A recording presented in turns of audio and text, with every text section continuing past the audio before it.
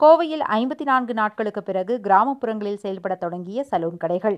இந்தியாவில் கொரோனா பாதிப்பு காரணமாக ஊரடங்கு அமலில் இருப்பதால் சலூன் கடைகள், பியூட்டி பார்லர்கள் திறக்க அனுமதி மறுக்கப்பட்டிருந்தது. இந்நிலையில் தமிழகத்தில் கிராமப்புறங்களில் உள்ள சலூன் கடைகளை திறக்கலாம் என தமிழக அரசு அறிவிப்பு வெளியிடப்பட்டது.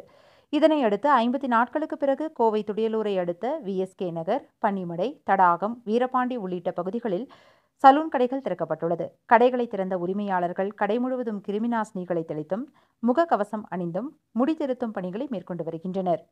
மேலும் கடைக்கு வரும் வாடிக்கையாளர்களுக்கு கைகளில் கிருமிநாசினிகளை கொடுத்து கைகளை சுத்தப்படுத்துகின்றனர். மேலும் சமூக இடைவெளியை பின்பற்றி முடி திருத்தும் பணிகளை மேற்கொண்டு வருகின்றனர். 54 நாட்களுக்கு பிறகு சலூன் கடைகள் திறந்திருப்பதால் கடைகளில் கூட்டம் அதிகமாக காணப்படுகிறது.